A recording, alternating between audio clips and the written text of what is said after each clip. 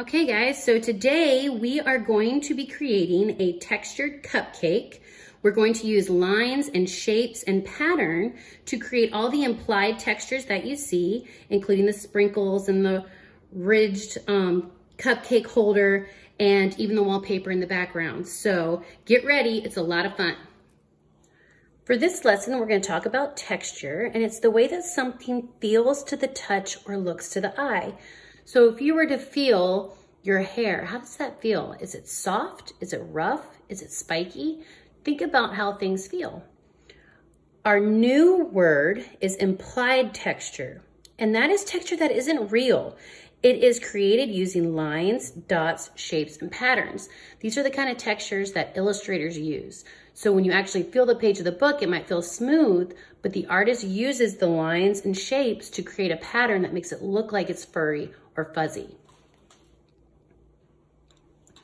So we talked about some of the examples: smooth, rough, fuzzy, slimy, fluffy, things like that.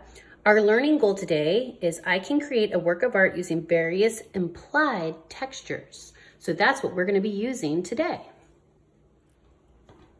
For this project, you're going to need a paper and pencil, and if you have them available, you could use crayons, colored pencils, or even watercolor paints, but be sure to ask your parents before you do that. Okay, so to start off today, I'm going to start with my paper portrait style, which is nice and tall. That gives us enough room to add the frosting on our cupcakes. So to start, I'm going to start with a little wrapper that the cupcake kind of sits in. So I'm going to make a curved line near the bottom of my paper. I want to leave a little bit of room on the sides so I can go a little bit wider as I go up.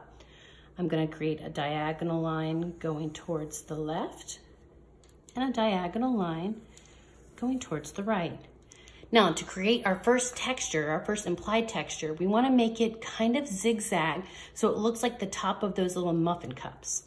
So what I'm going to do, I'm going to go back and forth with my zigzag line all the way across the paper until I get to the other line. And that gives us kind of that little ridged edge that we need. Another thing to do is to create lines coming down from each point.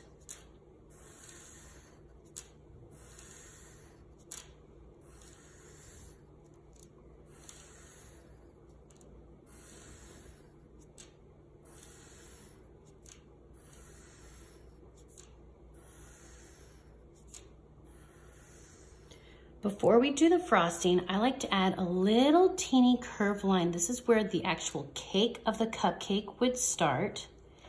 And then I do that on either side.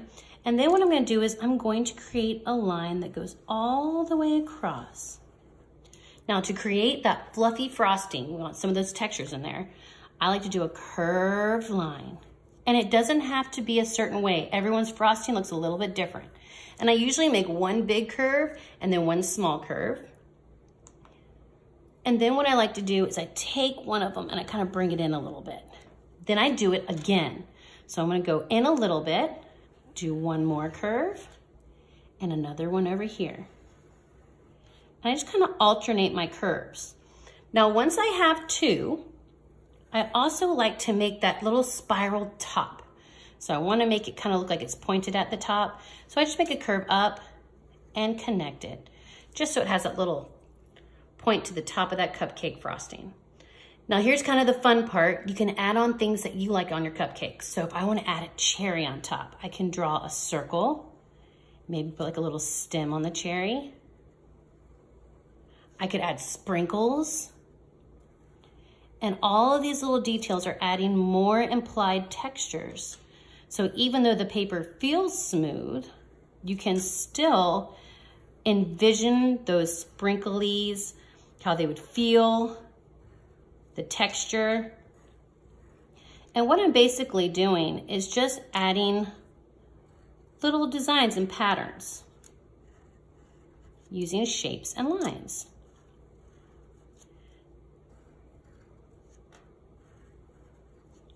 Maybe I'll add on some different types of sprinkles as well, so round ones. once I'm happy with how much I have on there, the last step with pencil is just to draw the table that the cupcake is sitting on. So I wanna make a horizontal line, and I don't wanna put it right on the edge. If I put it here, it's gonna look like the cupcake's falling off the table. So I actually wanna move up a little bit. And what I wanna do is start on one side. I'm gonna bump the cupcake, jump over it, and finish the line on the other side. So now it looks like the cupcake is on a table. Now what you could do after this is, if you have crayons or color pencils, you can begin to color. If you have paints, maybe you could paint the background or some of the cupcake as well. I'm gonna show you a time-lapse video of how I would do it. I use crayons first, and I put some patterns on the wall in the background, and I color in some of the little things. And then I go back in with paint for the final part, just to kind of fill in some of the bigger areas. So I'm gonna show you that. I hope you enjoyed this lesson.